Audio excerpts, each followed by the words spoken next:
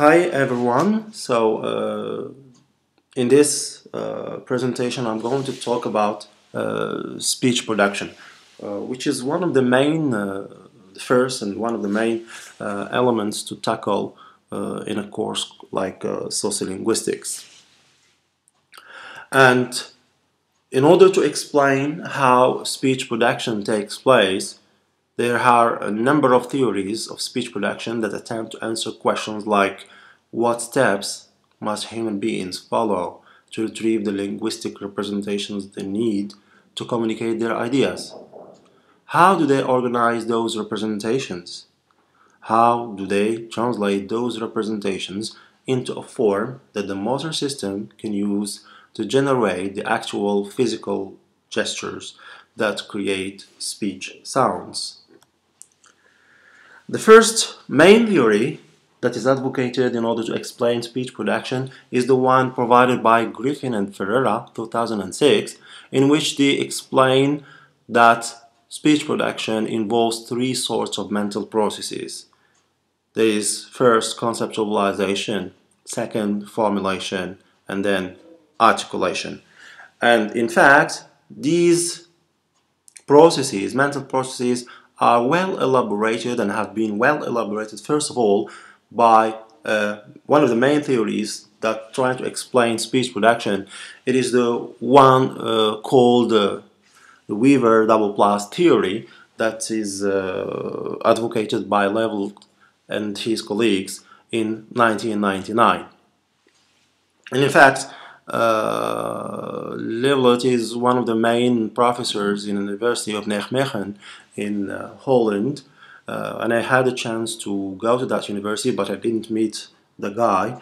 To explain this theory, I'm going to do two things. First of all is to go with you through the terms and concepts included in this schematic overview of this Weaver double plus model. So as you can see, there are two components, main components in it. There is, first of all, the abstract component, which you can see on the top in gray. And then from this abstract component, we go into the more concrete component that is coming after in gray as well. And in between them, there are some concepts. Mainly, the two we're going to refer to here are the lemmas, or the mental lexicon, and then the syllabary.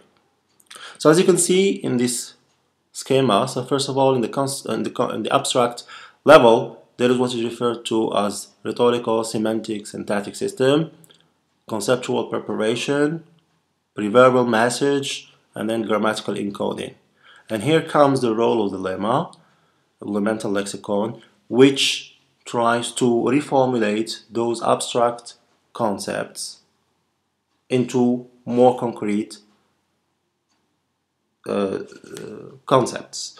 And these concrete concepts involve the following: phonological phonetic system, phonological encoding, phonological score, phonetic encoding, articulatory score, and articulation. And these concrete concepts here, they involve a very main operation which is referred to by Levelt et al.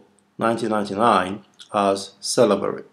And then comes the result, which is the overt speech. So in order to explain in details this schema of the Weaver double plus model, I'm going to read a nice paragraph that I found in the book I gave you, which is called Introduction to Psycholinguistics by Matthew G. Traxler, published and updated in 2012. This paragraph summarizes this whole process, or the way how this model tries to explain the speech production. To summarize how the Weaver double plus model works, production begins with a set of ideas that the speaker wishes to express. Here we have the abstract level, conceptual preparation. In the next step, those ideas are tied to lexical concepts because the language may have specific words for some of the ideas, but may require combinations of words to express other ideas. After a set of lexical concepts has been activated, lemmas that correspond to those lexical concepts become activated. And no need to tell you that we have already explained in the class what we mean by lemmas. I don't want to go back to it now. To continue, lemmas that correspond to those lexical concepts become activated. Activating lemmas provides information about the morphological properties of words, including information about how words can be combined. After a set of morphemes has been activated and organized into a sequence, the speech sounds or the phonemes that are required can be activated and placed in a sequence. Phonological encoding involves the activation of a metrical structure and syllabification, and that's why you have there the word I told you is very important, which you refer to as syllabary. So I repeat, phonological encoding involves the activation of a metrical structure and syllabification, organizing a set of phonemes into syllable-sized groups. Whether the specific phonemes come from the same morpheme or not, and word or not. The outcome of this process is a set of phonological words consisting of a sequence of syllable-sized frames. During phonetic encoding, the speech production system consults a set of stored representations of specific syllables. The system activates the appropriate syllable representations and places them in the appropriate positions in the frame. This representation is used by the motor system to create a phonetic gestural score, which is the representation used by the motor system to plan the actual muscle movements, articulation, that will create sounds that the listener will perceive as speech.